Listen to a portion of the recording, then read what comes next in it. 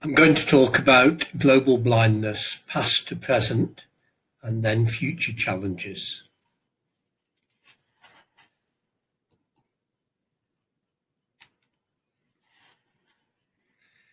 I would first like to give an overview of global blindness over the last 3 decades, and then spend 10 minutes talking about 4 future challenges to improving eye health. The number of blind people in the world has increased from 31 million in 1990 to 36 million in 2015, and all people with visual impairment from 190 million to 250 million. However, if we look at the age standardized prevalence of all visually impaired people, that is blindness and moderate and severe visual impairment, the number has decreased by about a quarter, from 4.6 per 100 to 3.4 per 100 people.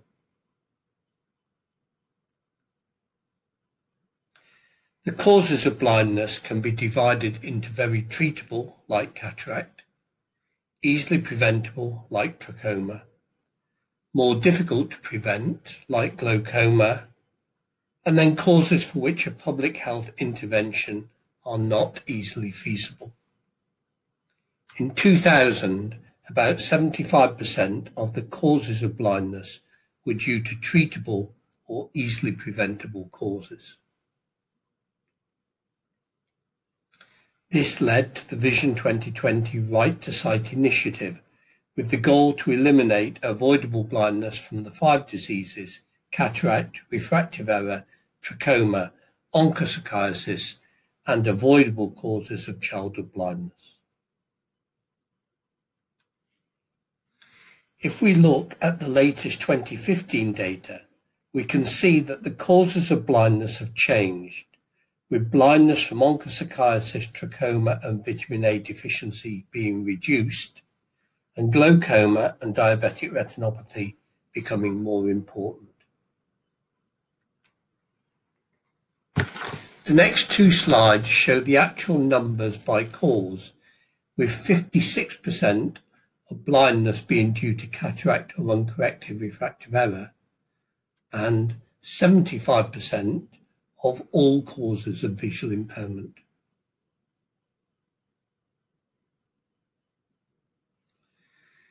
So to summarize the first part of the talk, in the last 25 years, there has been a decrease in the prevalence of blindness and vision impairment by about 25%, but an increase in the number of people blind and visually impaired from 190 to 250 million due to population growth.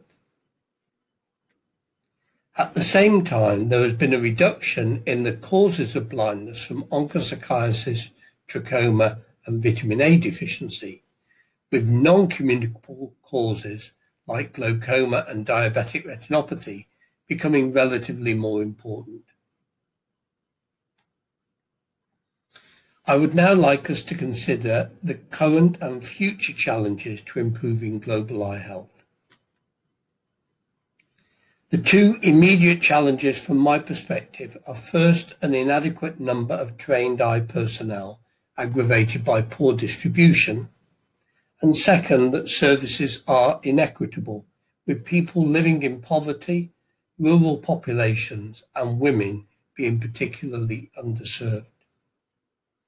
There are also 2 challenges which will increase significantly in the next 2 decades. First, an increase in the complexity of delivering eye services, and second, a major increase in population need. We'll now look at each of these 4 challenges in a little bit more detail.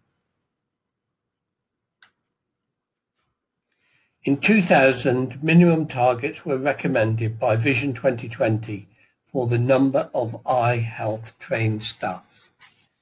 These were 4 ophthalmologists, 10 optometrists, and 10 ophthalmic allied personnel per million population. Please note these were minimum requirements.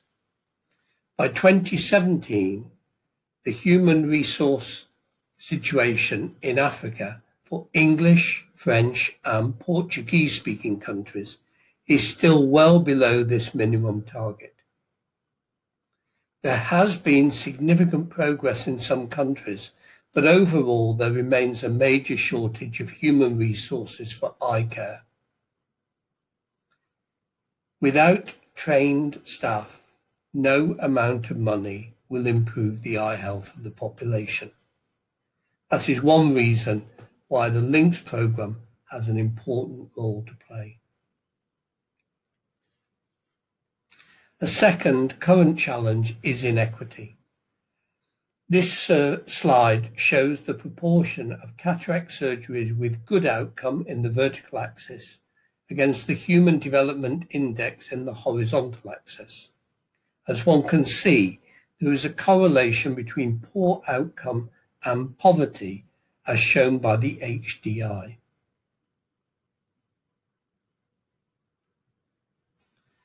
This next slide is from a study in Nigeria. It looks at cataract coverage, that is, the number of people in a population that have received cataract surgery as a proportion of all the people that need surgery. The vertical axis shows the coverage from 0 to 60%.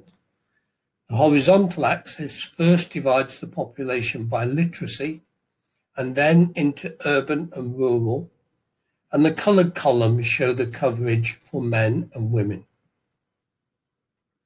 As one can see, the high coverage, 30 to 50%, is in urban literate men and women, and the low coverage in the illiterate rural population, with less than 1 in 10 having received cataract services.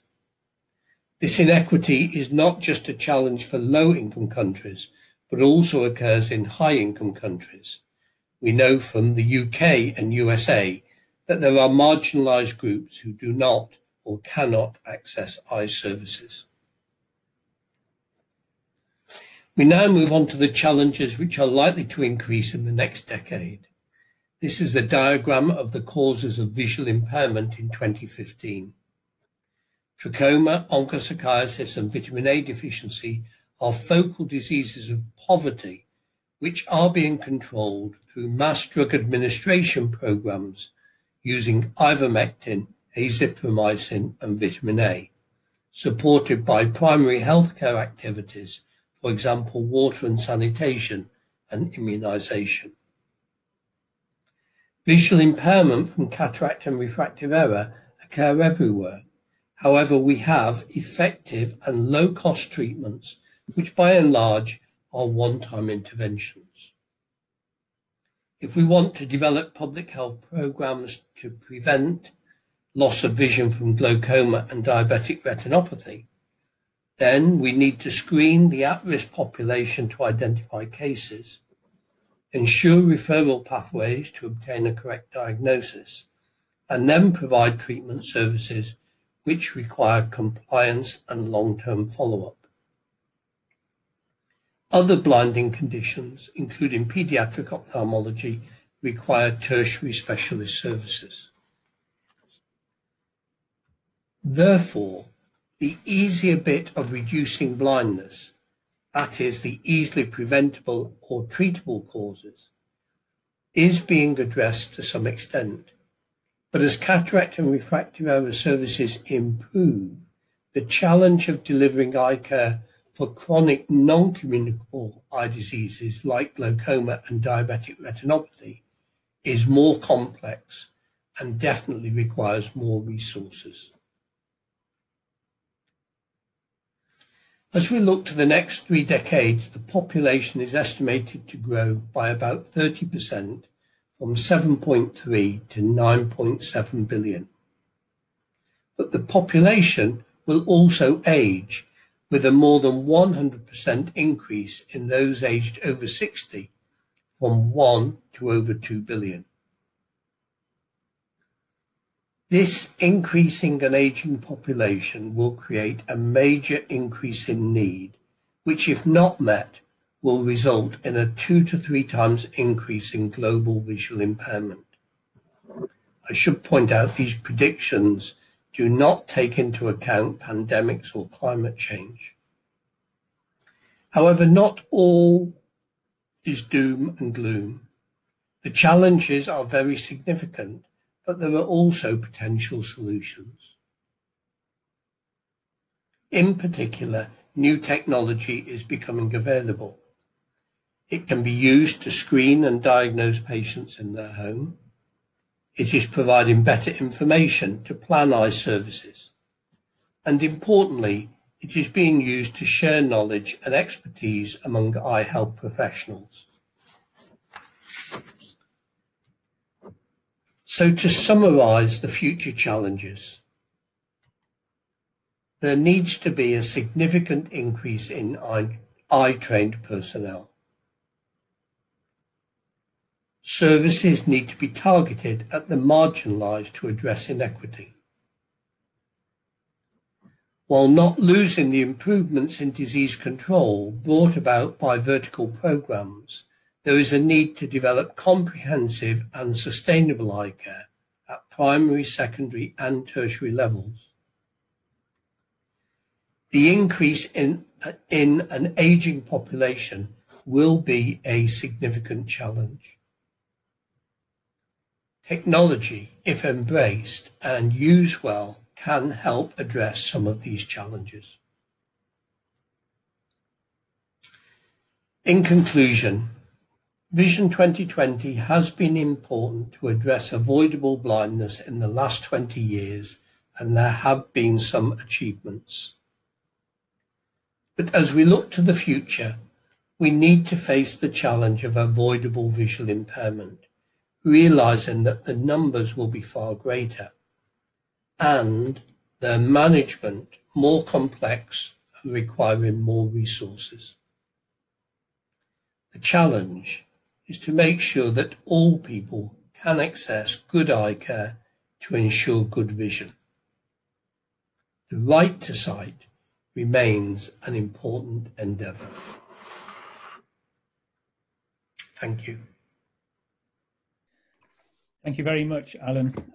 Speaking as somebody who during the last few years has become increasingly presbyopic, I now fully appreciate the concept of visual impairment. And you're absolutely right in that we have to address that as well. Can we move on and invite Simon Day from IAPB to present his talk? Simon, I think I saw you there. Yes, thank you, Michael. Can you hear me? Yes, I can. All right, I'm going to endeavour to share my screen. Bear with me.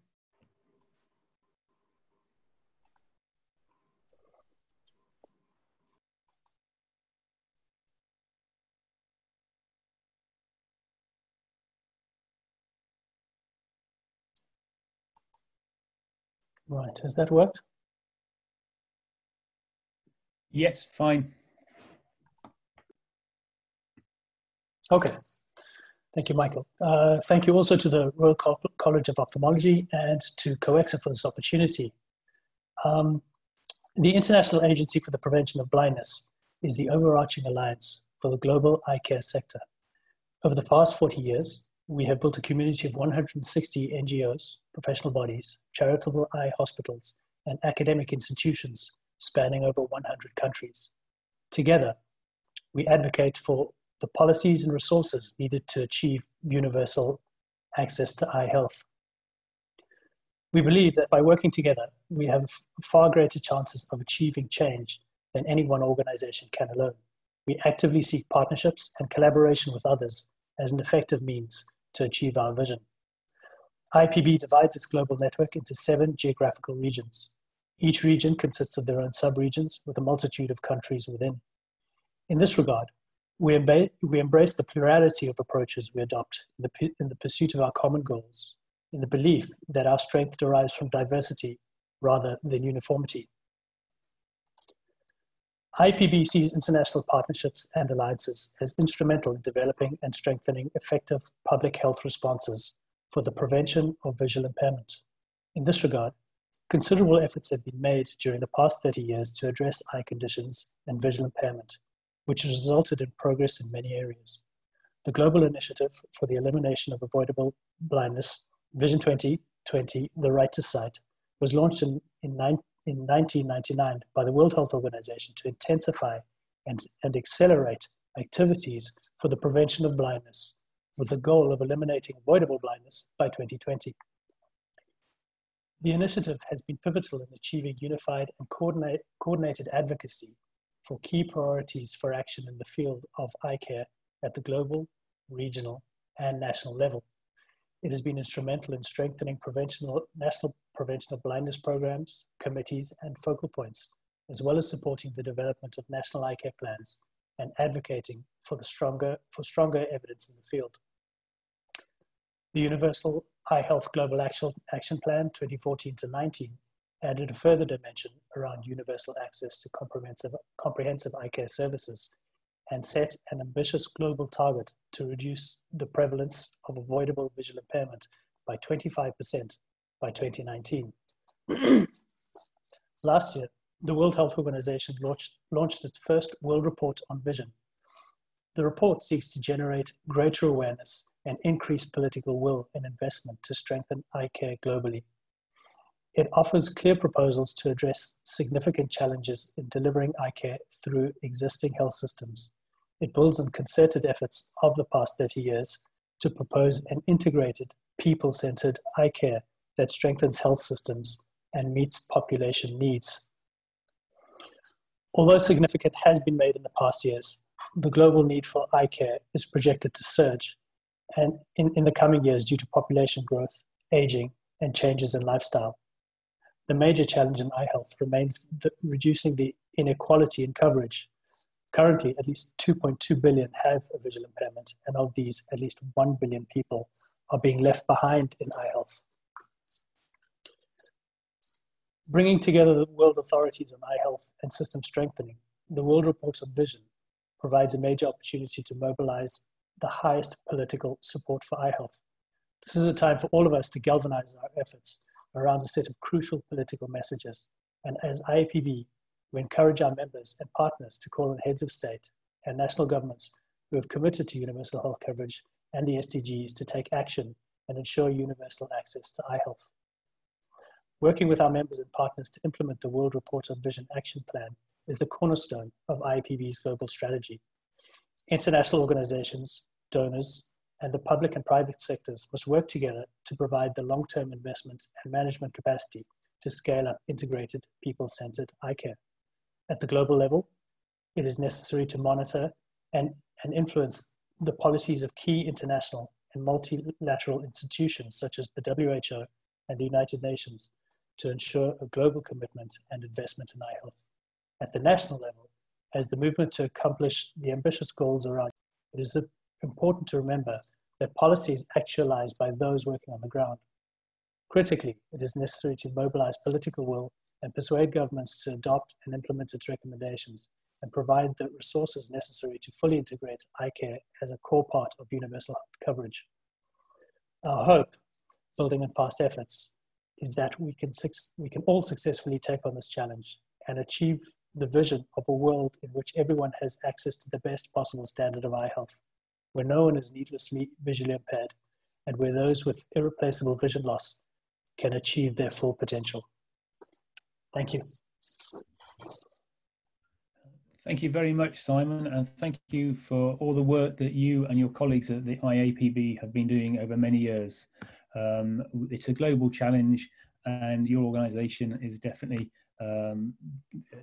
contributing greatly to that challenge. I think if it's all right, what I'd like to pass on now to two people that I've known for many years, Nick Asprey and Marcia Zondervan, who will be talking about the Vision 2020 Links programme. So hopefully Marcia and or Nick, are you there? Yep, we've got a pre-recorded session coming up. If it doesn't pre-record, then we're here in the flesh. Okay.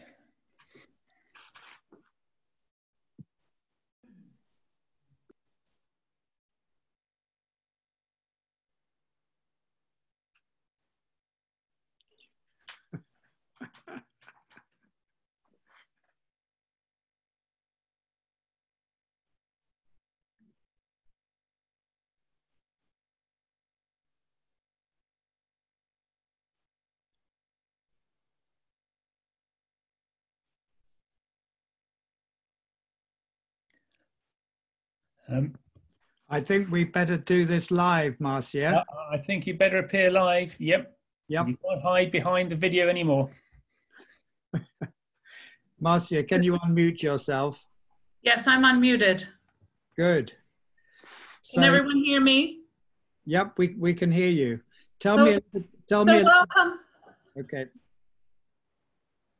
Welcome, everybody. It's so good to have this opportunity to meet together, to look at what has developed over these last years since 2004 when the LINKS program began. And just an opportunity to look at partnerships and to look at the way forward together by looking at what has happened, and by, even with this pandemic, looking at how we can work together as partners going forward. And I just, it's just such a great opportunity to say thank you to one and all for all the work that has gone into the development of the links over the years, and the way teams have grown and been strengthened. Nick? Yes, in 2004, we started the LINKS program. And at that time, a number of ophthalmologists were going out to Africa and doing short-term work, operating, doing some teaching. But we felt there was a great need for an organized program. And so when it started, it was based around finding out the needs of the people we were trying to partner with and help. So we would send out a needs assessment, which would be filled in. We would then find out the priority needs of the other hospital and match them with an institution or hospital in the UK.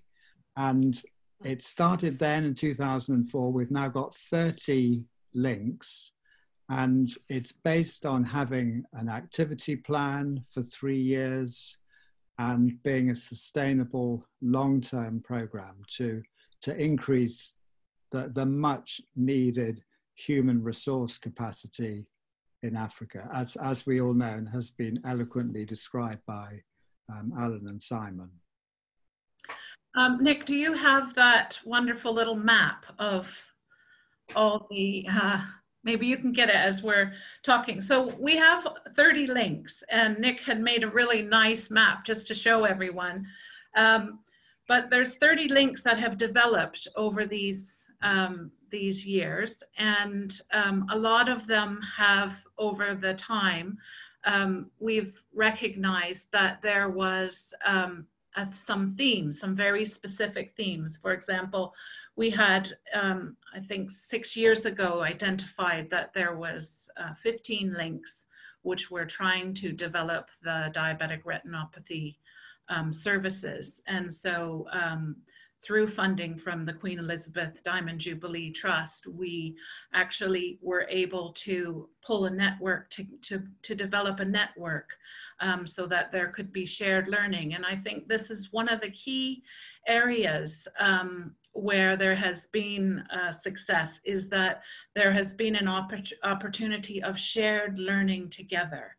And it's not just the shared learning from the UK to Africa and Africa to the UK, but shared learning within the regions and also at the level. And the same way was with the development of the RB network. And we will hear later from various participants. We're going to hear about the networks in more detail.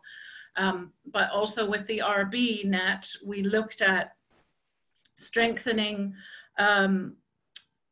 through links with India and the UK and Africa, and again, the South-South in Africa to Africa and India, who has already developed some, in some ways, they have good programs, they have excellent programs, and they're also having the late presentation. So a real ability to learn together, to share that learning. And we will see a case study of that shortly. And just to add another aspect, one of the rather disappointing things is that there are not links programs in other parts of the world involving other countries. But we've made a lot of progress in the last few years. One is with RCOhpth in Australia and New Zealand, who have developed links and teaching links with the Pacific Islands, which is fantastic. And recently we've been collaborating with Alliance Mondiale in France, who want to work with the Francophone countries, because our links are understandably mainly with the Anglophone countries and with COECSA. Just mentioning COECSA, there's going to be a lot more on this great link between COECSA and the college, with Mike and John talking soon. So we've got a lot to be proud of, Marcia, particularly you leading it for the last 16 years. I think one of the key reasons it has had success is because it has been related to what the needs are from the overseas institutions. And that's wide. That's in Africa, in the Caribbean, in the Pacific, but very specifically relating to what their needs are and trying to match the teams. And it's about teamwork, not just ophthalmologist to ophthalmologist, but the entire team working together. So it is really thanks to each and every link input that we have, you know, been able to bring about a change. It is. And thinking about teams, it's so important to think about optometrists and orthoptists and nurses. And in particular, because equipment spends most of its time being broken down, part of the links team is often one of an expert, I can't think of the word, in the hospital who goes out, a technician, and who fixes equipment. And that's another aspect which makes this a really practical program. So we're going to have a good day, everyone, and thank you so much for joining. Thank you. Thanks very much, Marcia and Nick. I think, as Nick has alluded to, Marcia, as usual, has been somewhat modest in her assessment of her role. She has been instrumental in the driving forward of the LINKS program to the success that it is today. And that was recommended by the award of an honorary fellowship by the College of Ophthalmologists, which was one of my great successes as president.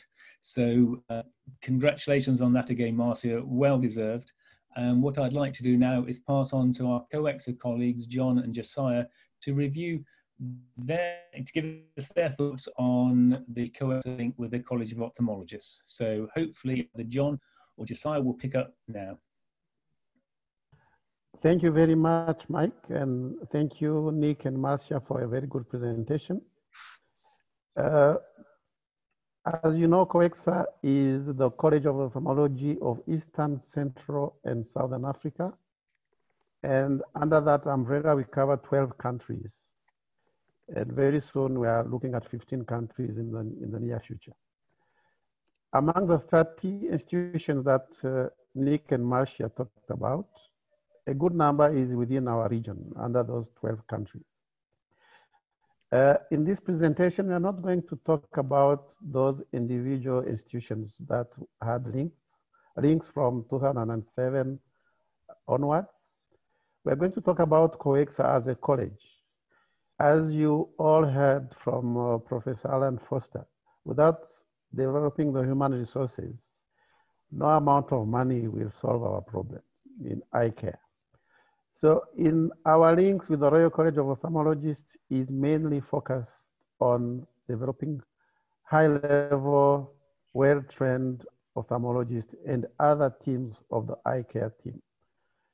Without going into much detail, I'll invite Josiah, our CEO, to present our experience as COECSA over the last 12 years, from 2008.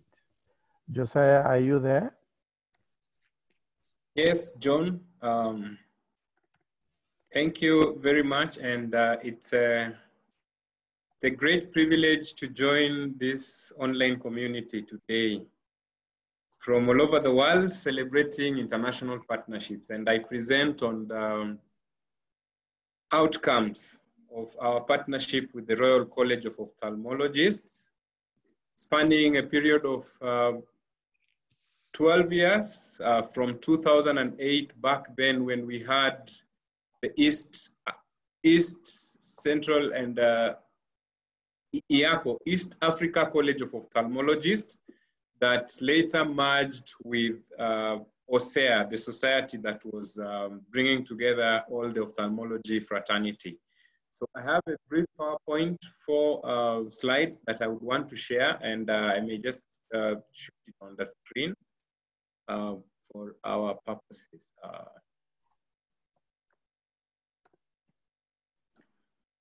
Can we all see the screen? Yes. Yes. So today presenting on the impact of our partnership we've had with the Royal College of Ophthalmologists. COECSA, as you've heard, stands for College of Ophthalmology of Eastern, Central, and Southern Africa, with a vision of eye health for all in Eastern, Central, and Southern Africa.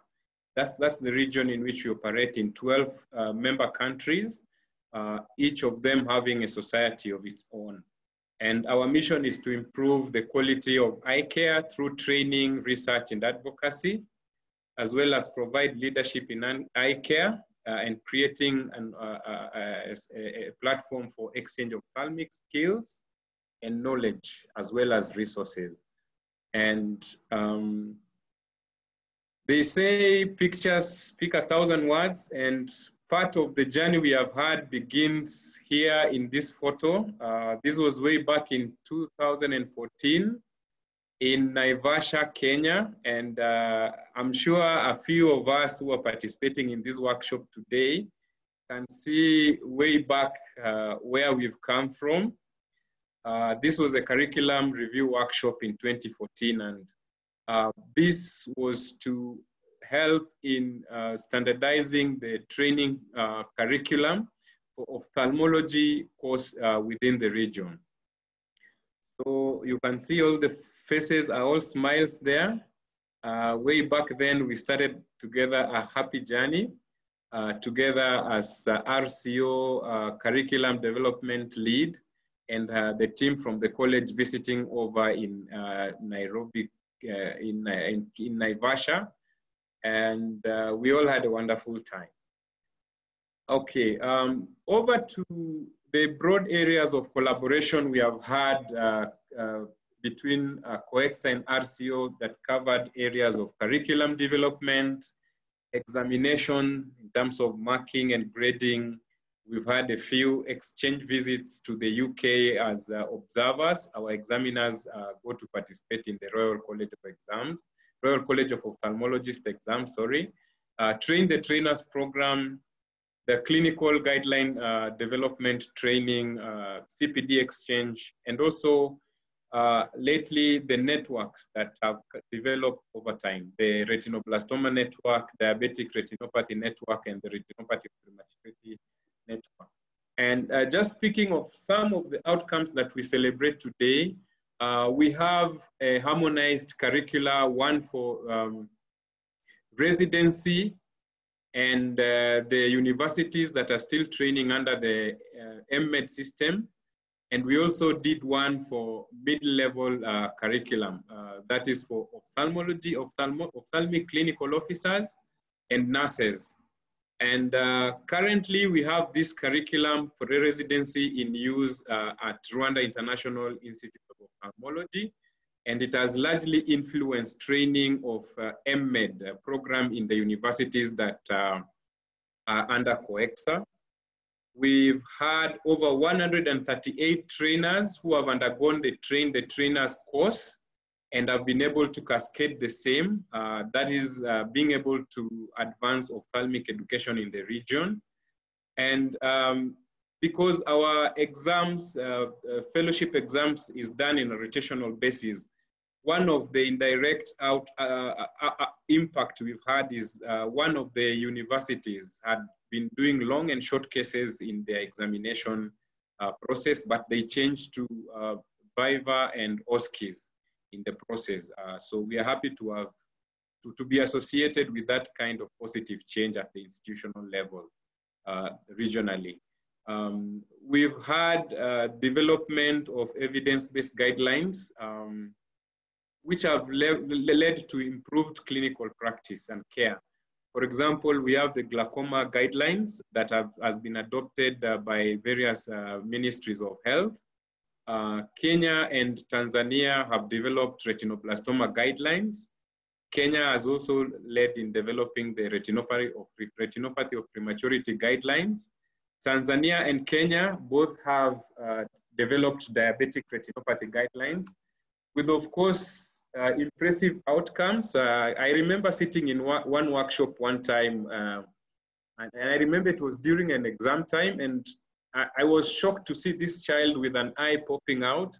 But over time, over 4 years, as we hear clinicians share during CME sessions, that there's been a reversal that, you know, nurses are able to quite nab cases of retinoblastoma in the early stages and refer, and appropriate action is taken. And also through the CPD exchanges, there's been an improvement in the clinical practice through the CPDs and mentorship sessions that we have had. So these are some of the outcomes we would say we are celebrating today. Of course, not all is captured here. We will hear in the individual institutional link-to-link programs, the impact at both individual consultant level and at the institutional level. In terms of looking forward for us, even as we see the slide that was shared by Professor Alan was quite interesting in terms of the shift now from the preventable causes, and we are now moving towards, you know, more lifestyle allied eye health problems. So we are looking for COECSA in terms of the partnership moving forward, because these outcomes we are talking about would have not been possible without the partnership we have had with the Global North. So the areas we are looking at in terms of partnership moving forward is in the area of examination. COECSA is still working towards setting up its own internal exams as a college. Train the trainer program, the exchange visits we have had, they have helped us improve in so many areas. And also the aspect of institutional development moving forward. So for us, really, that has been our experience, and we are truly grateful that the partnership has been based on a mutual agreement and understanding and cooperation, and we can do more together indeed through partnerships. Thank you. Thank you, Josiah. I think you went through on a comprehensive presentation of what is our impact of the links.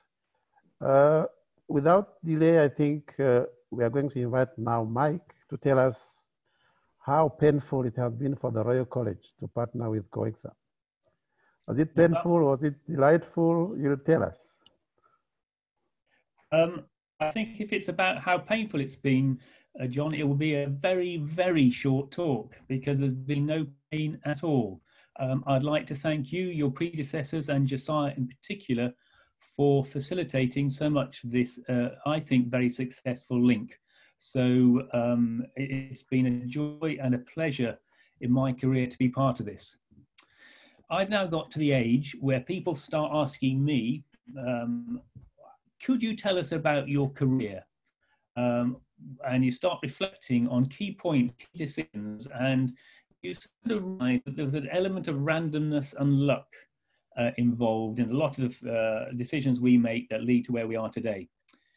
I think one of the key decisions that I will always be glad I made was when, with Marcia and colleagues from Birmingham, we were setting up a link with our colleagues in KCMC. At that time, Anthony was the lead clinician at KCMC, and I note that he's on the line now, presumably from Australia. Welcome, Anthony. Whilst we were setting up the link, Anthony told me about an organisation called EARCO, East African College of Ophthalmology. And this caught my imagination because it was going to be at that stage an attempt, just being set up, to link ophthalmologists across, I think it was at stage 3 countries, Kenya, Tanzania and Uganda, to provide a cross-border cooperation to improve the standard of eye care in sub-Saharan Africa. And I thought that this was in itself a stunning idea. One that I think in Europe we would struggle with our very partisan approach to our eye colleges. We would struggle to replicate in Europe. And I said to Marcia at that time, we've got a and at that time, the LINKS program, as Marcia said, there's an initial process by which each party visits the other. So on the return visit, when Anthony came to England, also invited Chief Mugo, who was then, I think, Chief Executive EARCO, to come and meet with our president of the Royal College of Ophthalmologists, who was at that stage Brenda Billington. And at that stage, the link was started.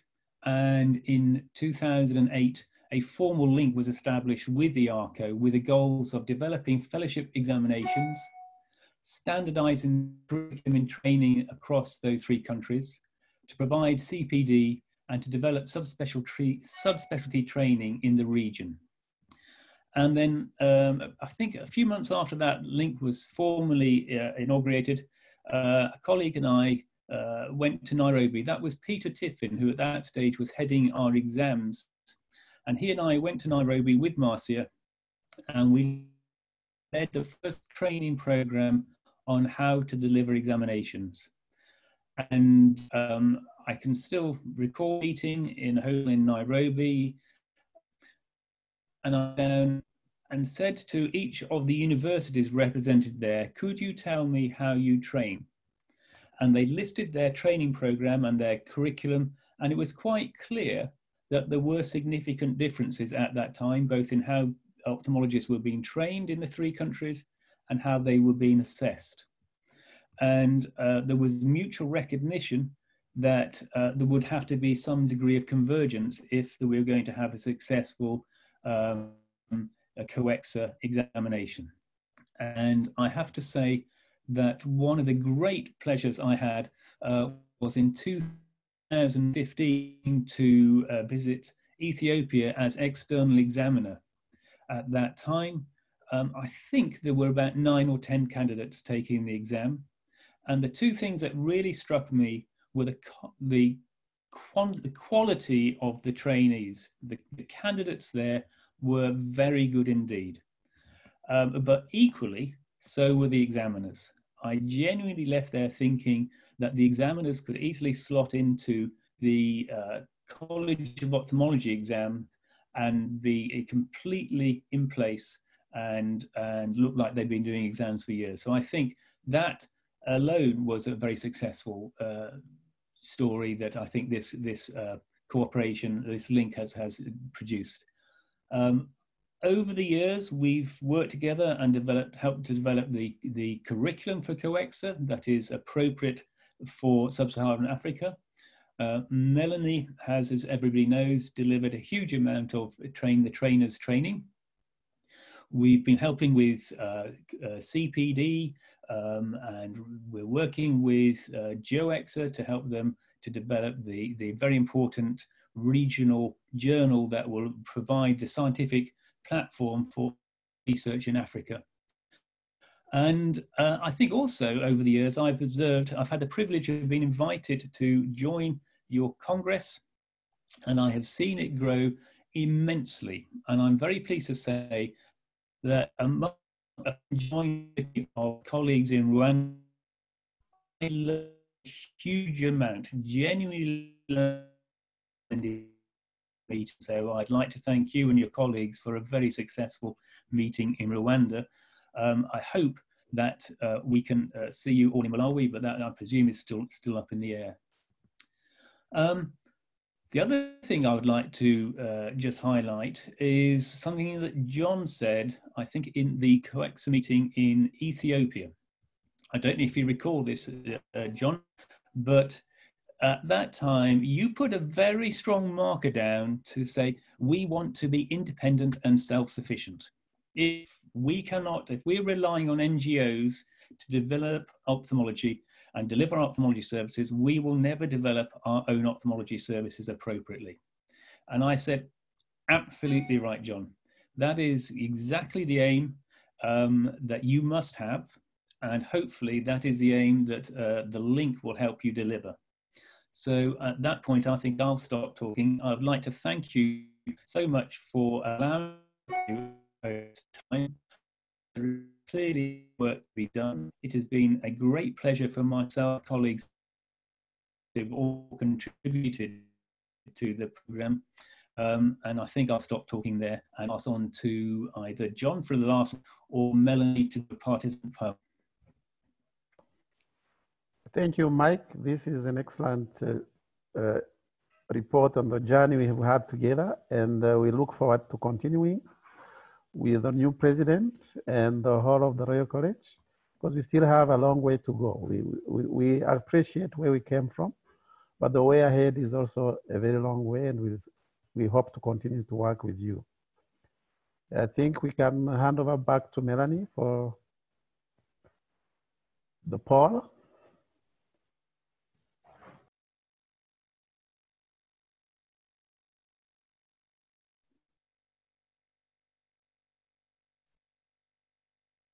Are you there, Melanie?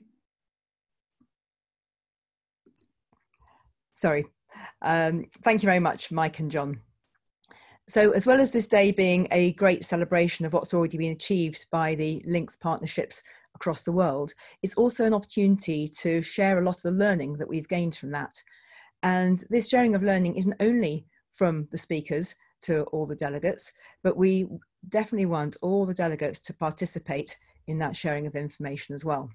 So we've built in a couple of small group discussions so you can talk amongst yourselves, and also some large group discussions for the whole group with question and answers as well.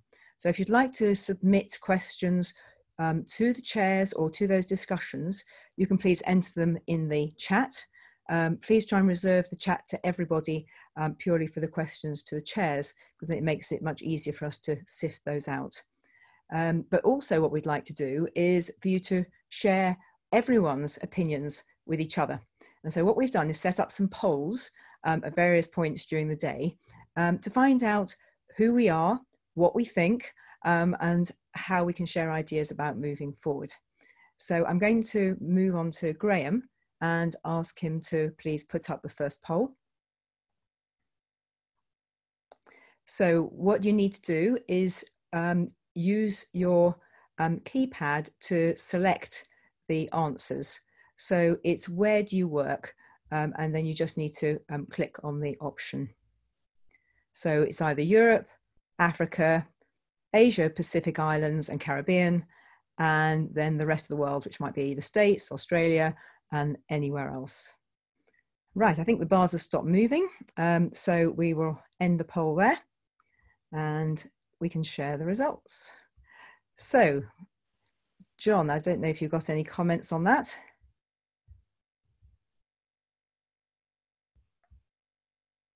I just wondered whether we should rerun it, because only 28% voted. I wonder whether it might be worth running it longer. Right, okay, so trial run.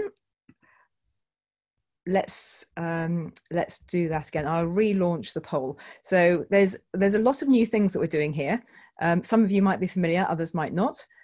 So we'll give you the opportunity to do that poll again. So I'm just going to relaunch that. So you should have the opportunity now to vote. Even if you voted last time, please vote again. And we'll just see if we can get everyone included on the voting.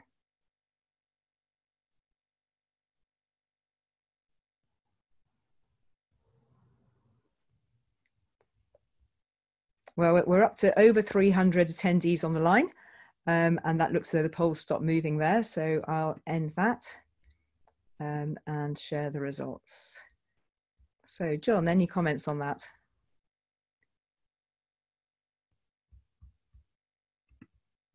John, can you unmute, please?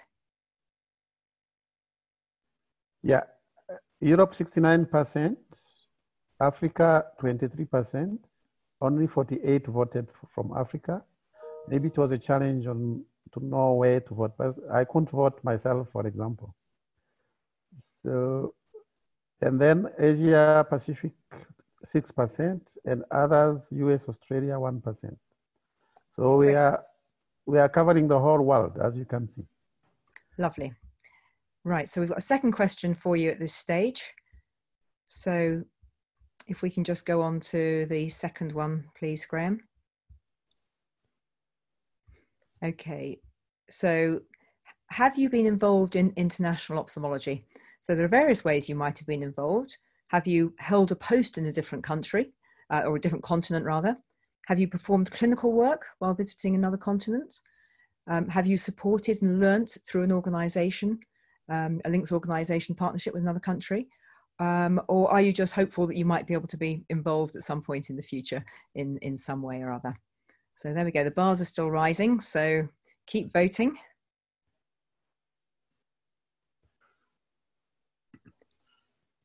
There we go.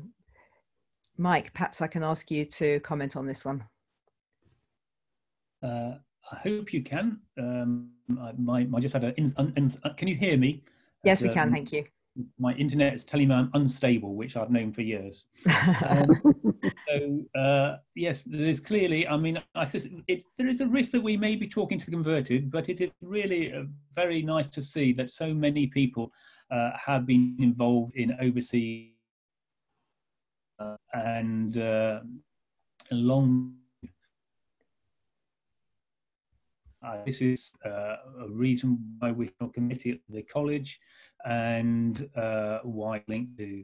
So I think I'm probably going to pass back, if that's all right. Great. Have in section 2 provided a serious challenge to our next chairs of controlling people's enthusiasm to talk about the links in 5 stints. So I think if we start a couple of minutes, that might help Simon and Will to get through the next session more or less on time.